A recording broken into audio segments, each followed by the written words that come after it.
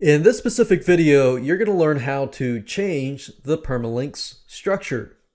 Now, what are permalinks?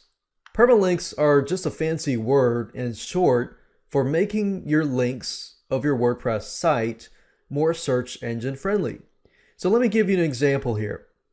Normally, if you've installed your WordPress site, it's going to look like this: yourdomain.com/p=123.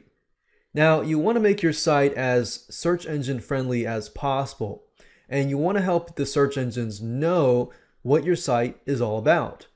So if the search engine were to come to your site and they see something like this, they're not really going to know what this means.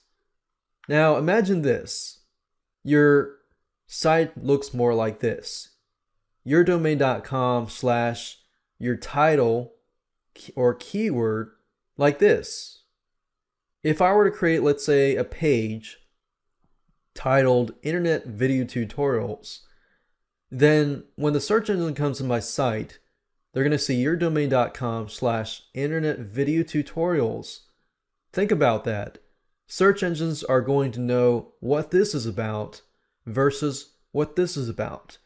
Now that you understand what permalinks are and why you need to change them, let me show you how to do that.